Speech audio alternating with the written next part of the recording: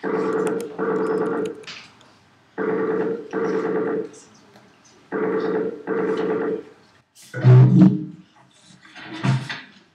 Hello. Hey, Roman. How you I'm doing? Roman. I just want to make myself invisible to others. Yeah, sure. Okay. I'm invisible. Sorry? You're invisible? Yeah. Oh, you'd like to be invisible? No, I'm invisible to others so that my mom doesn't call me while we're doing it. Okay, yeah, that's a good idea. Fingers crossed. So how are you today? Are you recording? Because I can see my laundry basket. Yeah, but that's okay. That laundry basket looks fine. There's nothing too stinky in it. Is that from IKEA? Yes, actually. Yeah, Good. I've got one of those. Nice laundry basket. Can I introduce you to these are our students here. This is the gang. This is... Oh, well, would you like to introduce yourself? I was trying to hug. Okay, don't panic. Hey. That's weird. We lost you for a second there. Could we could I ask you for a formal introduction, please? Right. Hello. Hello, class. So who are you? I'm Roman. I'm an illustrator, cartoonist. I come from Russia, which is a foreign country. Right now I'm in San Fransisco, where I've been for the last 5 years. Okay. Amazing. And can we have a little look around the space that you're in? I can try. It's nice. Some windows over there. It's Yeah, nice it's the windows on the parking lot, so... Okay. It's good if you like cars. So you work from home then, Roman? Yeah, I work from home. I don't have a studio because I can't afford it, and I like being alone all the time. Okay. So you live alone and work alone as well? Is that like quite an important space? I don't live alone, right. But I do work alone. Right, most okay. of the day. And so what do you need in your studio space? What have you got there? Well, I have a large drawing desk which I can't show you because I have to rotate the entire computer. That's fine, no worries. But it's a pretty standard desk. Right here is a small desk where I do all the digital stuff. Okay. And to the left is a bed where I lay around lounging most of the day. Okay. Okay, that's nice. That's a good description. So you do your draftsmanship in a different space to your digital work? Well, I say different space, but it's about 3 steps away. Okay, fair enough. It's not like you can go into a separate room.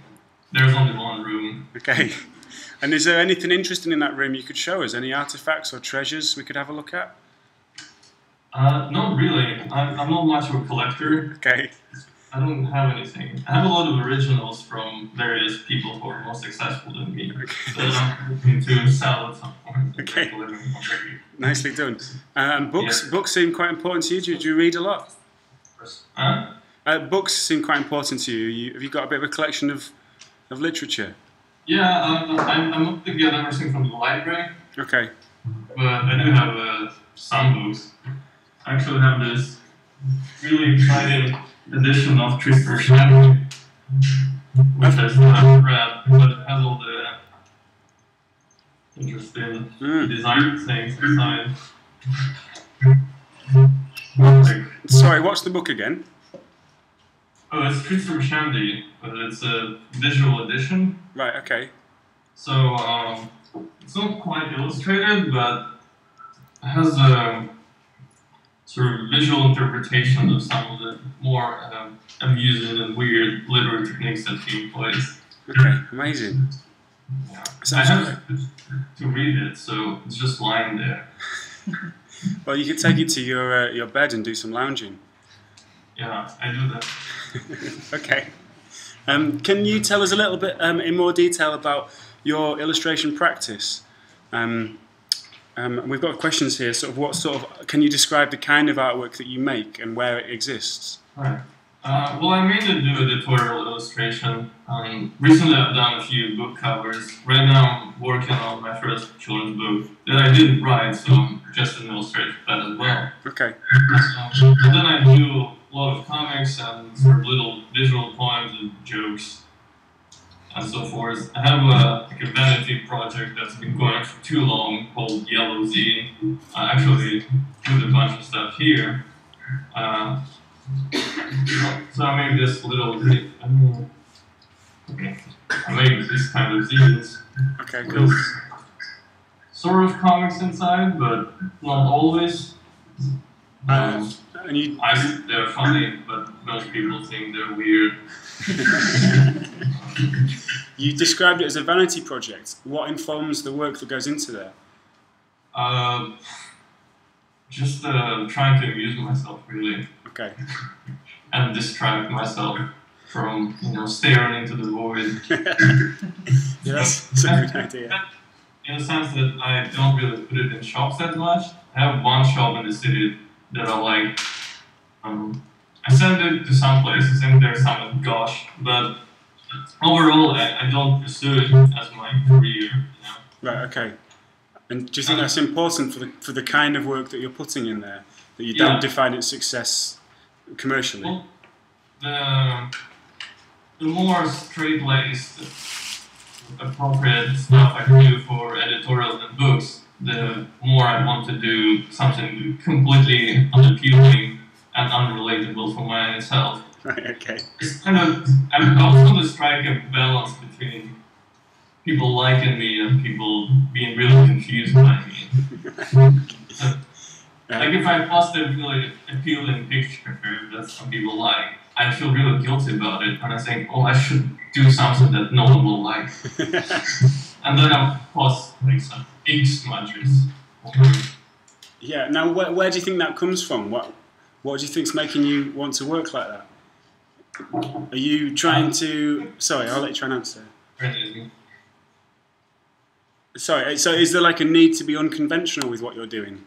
No, I'm just contrarian. Right. Okay. It's a good stance. Can you tell us a little bit about your journey from where you started to take cartoons and illustrations serious to where you got to now? Okay, well, my first degree was in petroleum engineering, and I was a really bad engineer, or like an exceedingly mediocre engineer. Okay. So, I was an engineer. And then I started drawing, again, more or less to distract myself, because it was extremely boring and depressing. And I think I started working semi-professionally around 2012. Right. I did something in 2011, but it was not very good at all. So I've been working for about 3 years, I suppose. 3 years. Fantastic. And I only freelance. I think, in 2012 I quit my last job. I think in this fall I'm starting to teach again, which I'm really excited about. Right, okay. But, other than that, I just freelance. I have a book agent and an illustration agent, but I mostly find work on my own, or rather I don't know how they find it to do. And every now and then. Are you investing a lot of time in approaching people for work, or are you finding people are coming to you at this point? Well, I tried a few times, but I was really bad at it. Sent some postcards, that didn't help. So every now and then, I went to New York last time because I won some awards from Society of Illustrators, and I think that was helpful because I didn't have to do anything. Yeah. I stood there and people congratulated me. So, congratulations. Yeah, after this, that I really enjoyed because I had to put effort into it. But I know people who go to New York on a regular basis, regardless of their awards, and just stalk art directors and so forth. I've done it once or twice, and I don't know. I think I'm a bit awkward when it comes to such interactions. Okay. I suppose as part of it, just doing what you feel comfortable with, or approaching it in a way that seems true to who you are, I guess. Yeah, and also, it definitely fits with my sort of public image of someone who's a little bit reclusive. And so people don't expect me to be extremely social, and that's great. Okay. Can we possibly have a look at some work? Yeah, sure. So, to finish with the zines, here's another vanity project I made. It's an adaptation of Paolo Calvino's If on a Winter's Night a Traveler. Right. So each chapter is drawn in a slightly different style.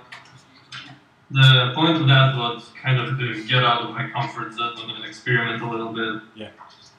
So that was fun. And I do stuff on the risograph, which is sort of a hybrid between screen printing and Xerox. It makes this really crappy looking thing. I'm sorry, is that okay? That's crappy? Anyway. Yeah, that's fine. Yeah. So you printed 2 layers, and you have to align them. Just an extremely obtuse and tedious process that puts you in touch with the thing. Yeah. And after working in Photoshop for a while, where everything is very intuitive and easy, it's really nice to get back to this handmade stuff. Yeah, absolutely. Like when I enter Kickstarters, I usually make sort of bonus free zine. So this one is about Russian man swimming in fountains, and I thought maybe if you have a swimming Russian man, a fountain will assemble itself around him. That's a big approach to that kind of. Okay, then I had some spots in the issue of New Yorker, which was really exciting. Great stuff, amazing. They're super tiny, and that was one of the most fun projects I had. And this is the thing I got the award for. It's for NPR, which is a radio station here that I never listened to. This is another thing of mine that I'm not entirely ashamed of. It's cover for SF Chronicle. Yeah. For a book review. What else? Right now I'm serializing a comic in a Canadian magazine called Maison Neuve. Okay, so this is are you having to contribute on a regular basis? So it's 4 times a year. Right, okay. So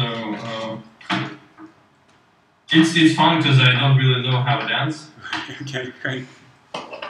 It's a little bit, I'm excited to find out what's going to happen. And then here's the first book cover that I drew 2.5 years ago, and it just came out. So that's exciting. Amazing. Now, in that 2.5 years, do you feel like your style and your kind of practice has evolved? Are you still proud of that work?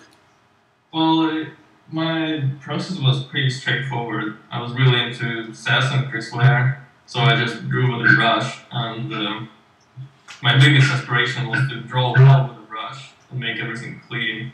Then I learned to do that more or less, and it kind of became boring for me. And now I go to great lengths to make everything look a bit crappy on purpose. Yeah. I use really bad old brushes or cheap paper, and then I smudge things on purpose as if I'm being clumsy. So. Yeah, it's fantastic. It's something I recognised in your work. There's like that control balanced with sort of immediacy. That comes through really nicely. Try to do this sort of combination of structure and roughness. Yeah. I think also musicality is really important to me. Okay. I always want my stuff to have a sound to it. I don't know, that sounds a little demented, but yes, it makes sense to me. No, there's like a tiny fanfare to a lot of your characters. There's I always wanted to not be static, but to just blare out extremely loud. Yeah. I was like, when I was a youth, I obsessively listened to The Fall, and I think it had a massive influence on me. Amazing, of course. So I really like the roughness of the early recording. Yeah. So I always tried, if I'm drawing with a brush, I want it to look like a brush drawing, to have all the bristles and smudges and ink. Yeah. So is there can you tell us a little bit about how you draw in like an open explorative way in your sketchbook, and how that informs your finished kind of illustration work? Well, I don't actually. Let me find my sketchbook. Well, meanwhile, again from my older stuff, this is the cover of the No Brand book, which is coming out in fall. Oh, amazing. And this is one of the pages from it. So this is when I was drawing in a really straightforward way, just top to bottom. Yeah. You know? And my current stuff, it looks something like this. And what is this? There are pages and pages and stacks of stuff, and it makes no sense. And I have pages like this, and it just... Yeah. Sometimes it's the same thing drawn a lot of times, or each of lettering and nothing but that. And so I have a stack of things for just a single picture, and then I assemble it all digitally. The point of doing that, I also never use I don't know where my sketchbook is. No worries, that's fine, no worries, man. Anyway, I wouldn't show you anything because there are no drawings inside and it's all writing. Right, okay. But I used to draw outside a great deal, but then I stopped. I'm not sure why. And now I just sort of write jokes a lot. What I do, like my writing looks like this. It's just a lot of stuff crossed out, arrows pointing everywhere. Right, okay. So for each like little strip with 4 lines, I have a pretty impressive stack of papers, and then I edit it until there's very little left. Yeah, and then people ask me questions like, I like your drawings, but what's all the words in them? Are they just random? Which is upsetting. Yeah, because of the amount of time invested in them. Do the drawings always come after the writing, or is the writing how you make sense of an initial idea? I think I write first almost always. Yeah, yeah. I often wonder about that. And like Nabokov, one of my favorite writers, he famously said that all people think in images and then use language to translate it. And I often keep that in my mind, but that said, although it does make sense to me, I feel like I first think in language. And being bilingual, sort of occasionally think in Russian, occasionally in English, and then translate it into drawings. So even with illustrations, I write a lot of kind of keywords and ideas, and then try to figure out what to do with them. Right, okay. This is great. Is there anything we could see on screen that you could show us through? Yeah, I can show you what happens to all this. Yeah, that'd be great. The next stage. This is, by the way, what my sketches look like. That's great. Is that some cabinets? Yeah, I'm really dedicated to... No, it's actually a layout. Really dedicated to not drawing well on the sketch page. But otherwise I end up polishing everything too much. Yeah. Okay, let's see if this works. Just give it 1 minute. Is it happening? It's having a think. It will be on its way. What?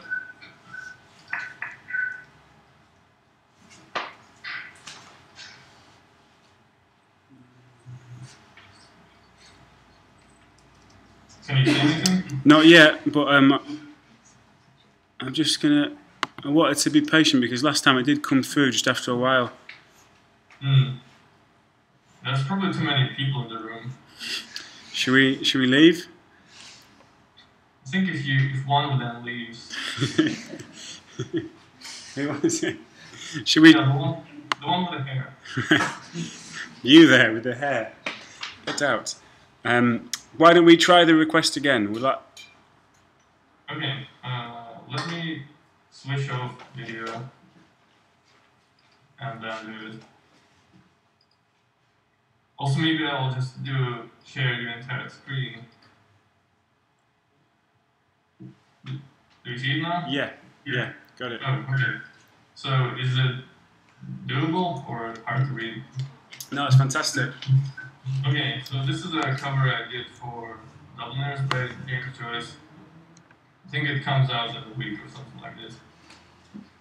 This was really fun and daunting. Wow. So it's okay. This is a front cover. This is the back cover, and these are the flaps. Right. So for this I worked for a really long time. And all the stuff that I was showing you, it's all kind of layered here. So, you know, if you look at any of these drawings, like this kid at the end of Arabic, basically every shape is a separate drawing, hundreds of layers. The cover is actually much more straightforward. Right, wow. And is that because if you're working with line, then it kind of gives you a little bit more of a construct?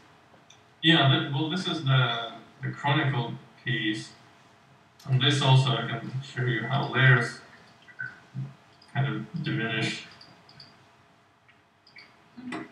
So it's also really straightforward. Yeah. Oh no, where is it going? Help. This is the final cover of the no-brand book. So also really straightforward. Just design-wise, you'll have this kind of glittery things on the spine, which will be exciting. Yeah. This is one of my strips about history of speech. I'm gonna show you how it works. This is the line drawing, so it's all just black and white. Then I have a layer of ink washes that I colored. Then I adjust a little, and a little more, and a little more. What's that? I don't know. And then there's again the line layer, but then I delete half of the lines, so it's kind of lighter in general. Right, okay. This is really fascinating to see the link between how you're using Photoshop to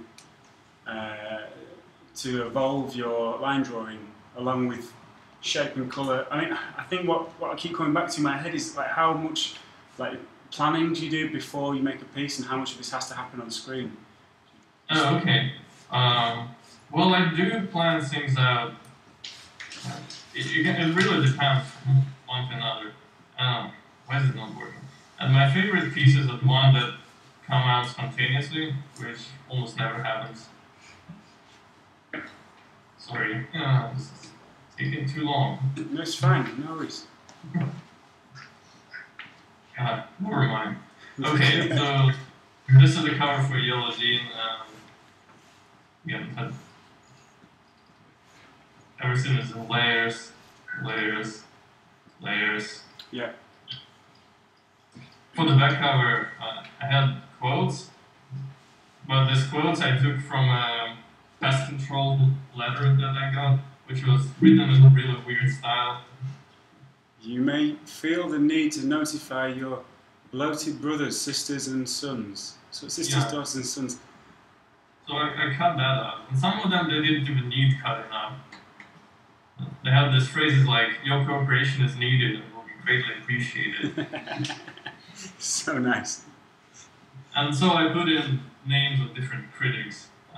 Actually, none of these people wronged me, but it was kind of a revenge against criticism in general. Okay.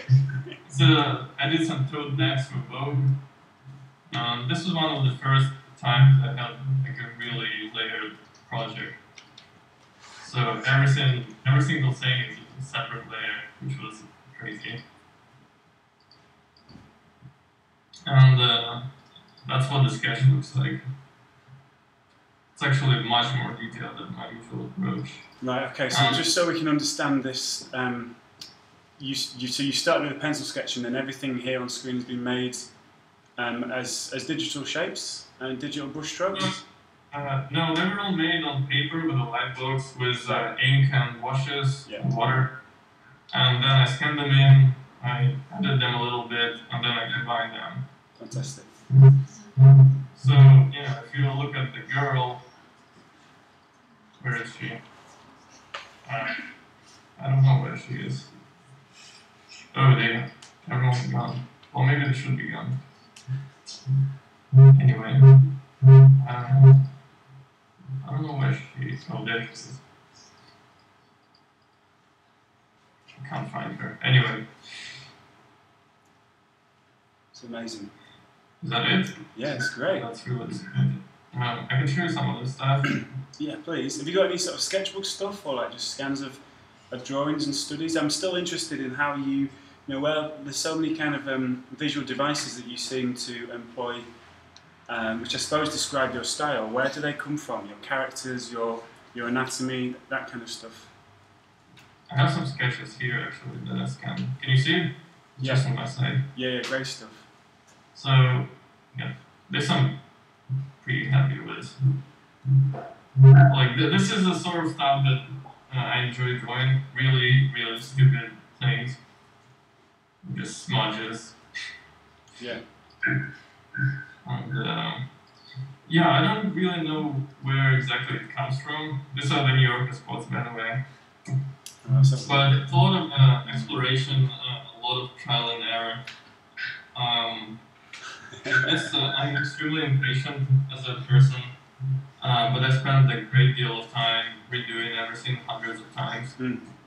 So I never ever sit down and polish anything really well, which I think is one of the reasons that a lot of people don't get my stuff at all, and it seems to them really kind of hastily made.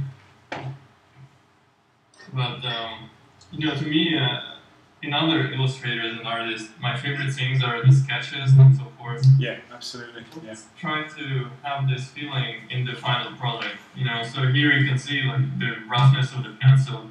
You can tell that it's made with a pencil and nothing else could produce this. Yeah.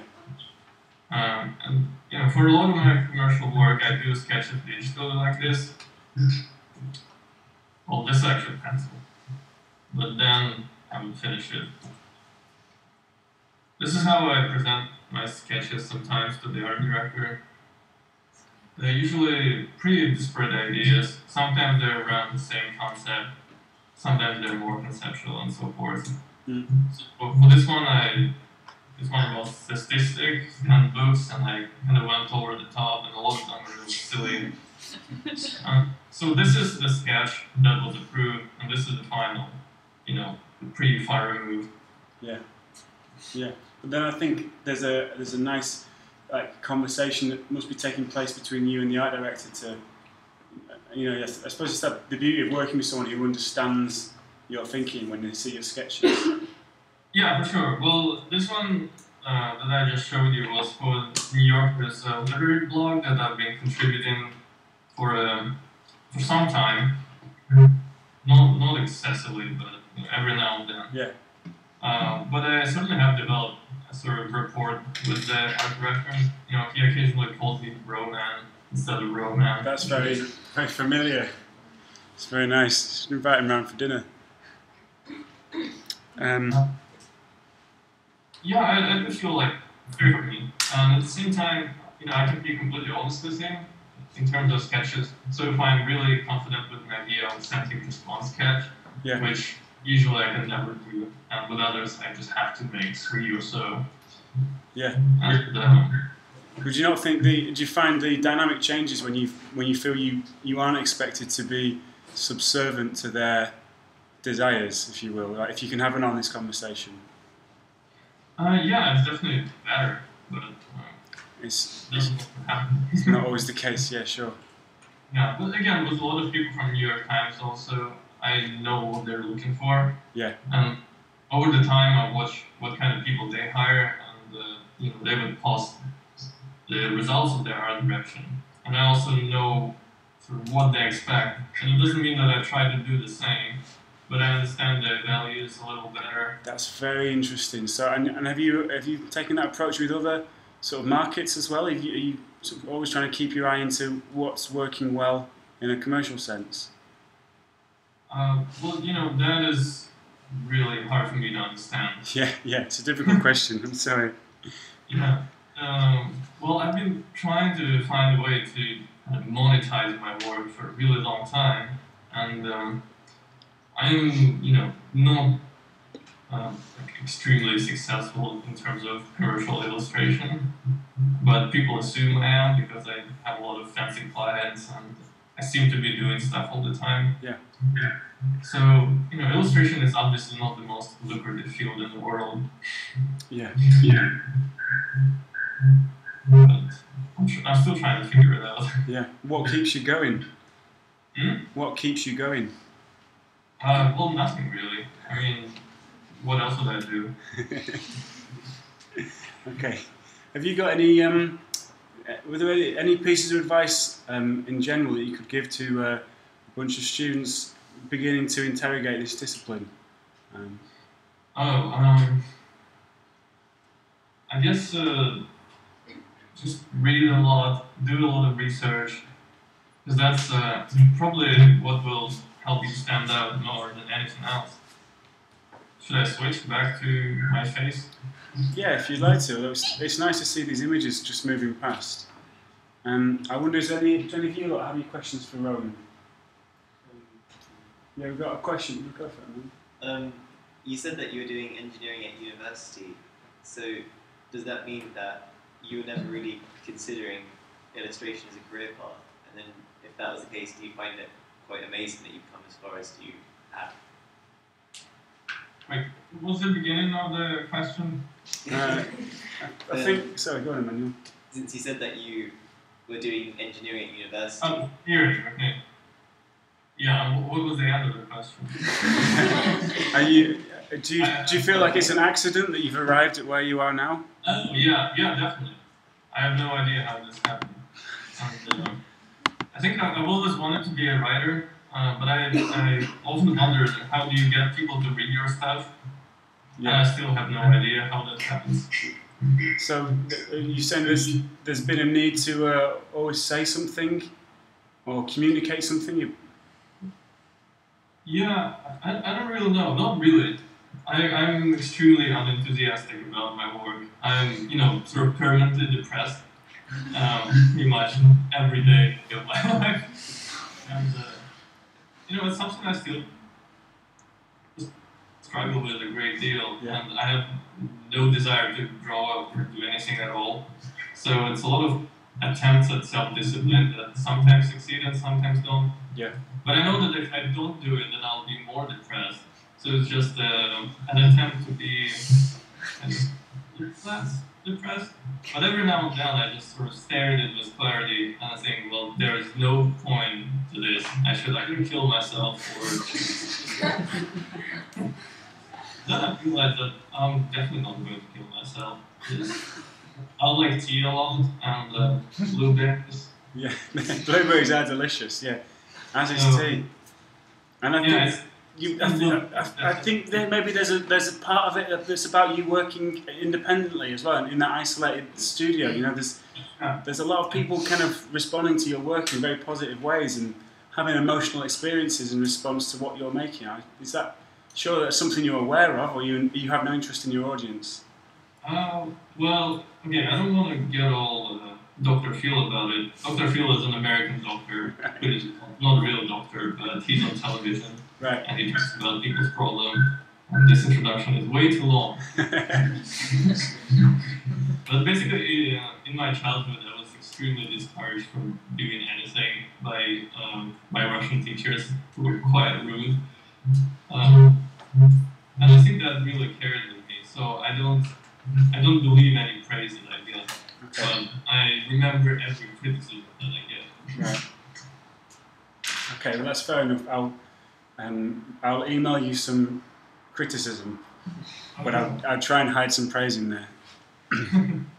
I think, well, yeah. I mean, it's hard to just stand here and be glowing about what you do, Roman. But I think there's loads of learning that we can take from seeing what you've shown us and listening to what you say. It's been really, really valuable. Well, thanks. I'm happy to be of any help. Yeah, that's great stuff. Maybe we'll have to do it again some other time. Is there anything else you guys want to ask Roman? Yeah, we've got a question at the back. Well, it's basically, is sketching you've always sketching something you've always done for fun? Like, all throughout uni, did you sort of do the clinical sketches and things like that, or is it something you just sort of picked up afterwards? You'll have to repeat. Yeah, no worries. Have you always used a sketchbook for fun, or is that something you've learned as you've studied this illustration more? Well, that's really weird, because I saw that I've never drawn as a child, but apparently I just forgot about it. Right. I recently came back to Russia and I sort of went to my grandmother's house, and then I saw this teapot that seen a lot as a child because I was having breakfast there every day and staring at the teapot. And suddenly I had this cruciate moment when it all rushed back to me. And I remembered that during summer breaks I would make this kind of comic books, basically. You know, I had no idea what comics is or zines or anything, but, you know, ostensibly it was comics. Yeah. And then I just threw it all away. There was no point in that. And for, I don't know, until I was in my 20s, I didn't really do anything. Yeah. So I sort of started sketching around when I was, I guess, 19 or 20 or so. But, you know, I was immediately at that stage when you don't have any of the naive charm of a child. You have all the horror of sort of DeviantArt user. And, yeah, there's a lot of meaning making to do. you have to take that bump. But no, I think I've always been attracted to just drawing in general, not the process of drawing, but other people's drawings. But now that I am a little older, the illustrators I like most are not particularly good at drawing, are not great draftsmen. Like my hero is Saul Steinberg. Yeah. And one of my favorite things that he said that, I think, I may be misquoted, but he said something like, I'm a writer who writes with pictures. And you know, if there's something that I want to do, it's that. Yeah. Yeah. Well, So, I think you're making really, really positive steps towards it. okay. Yeah, it's a pleasure looking at your work. Well, I know we've been talking for a while, but I really, really do enjoy seeing your sketches and stuff coming up online. So it's yeah. Yeah, well, I do post sketches on Instagram, and pretty much nowhere else. I have this weird fascination with Instagram because it's really trashy. Yeah. Yeah, I know. It's And great, you know, if isn't you it? post something on your side, you know, all the art directors might see. I don't know. Should be professional. No, But on don't do that. Instagram, you know, I can post anything, and I do that. Yeah. Well, I'm going to have another look again soon. Well, just before we end then, can I ask you like a final question? We've asked everyone, but when you're looking at illustration, I suppose you kind of just touched on it with Steinberg, but what do you think is the difference between just good illustration and really, really great illustration? Dogs. No. Well, I think it's pretty complex and there is no straight answer to that. But I often think of it in the same terms that you would think of an ending of a novel or a stanza in a poem or something like that. Just a little bit of something that stays with you. Yeah. So, you know, an image can be as a phrase, you can just read it, look at it, or visually read it, whatever you can call it. And you think, well, I've seen that now. Moving on. Sort of scrolling down. But then there's certain images that stay with you, and I think they have an unfinished quality to them. And if I had to sum it up, it would be like the author is posing the question rather than providing an opinion. And that's really hard with commercial illustration because most of the time, you know, you don't have a great access to that freedom. But if you manage to start a conversation with the viewer, reader, whatever you can call her, then I think that makes a really great illustration. Yeah. That's fantastic. Thank you. Yeah. You know, now that I think of it, I don't think I've ever done anything like this. Well, you know, yeah, you've done really well. You know, That sounds really clever. I should do this. yeah. Come and move to Leeds. Come and live in Leeds. Yeah, definitely. I mean, this is a dump. Others, but that's about it. It's lovely to meet you, and we've really enjoyed speaking to you. Can we all say thank you to Roman? Thank you.